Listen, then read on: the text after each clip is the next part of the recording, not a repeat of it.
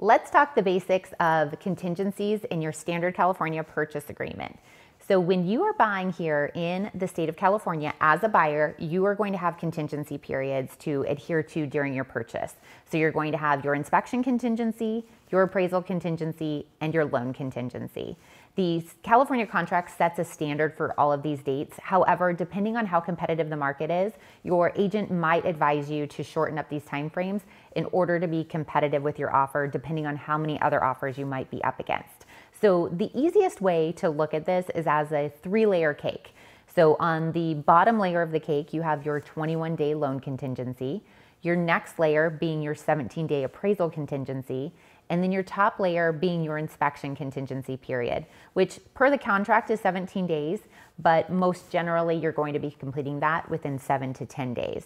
So as you're moving through your contractual period or your escrow period, all of your contingencies are going to start on day 1, and then you're going to slowly start removing your contingencies as their due date approaches. So first you're going to remove your inspection, the top layer of the cake. Second, you'll remove your appraisal, which is your medium layer of the cake.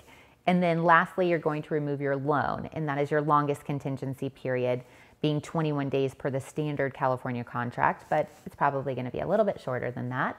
But once that is removed, then you are at risk to lose your earnest money deposit.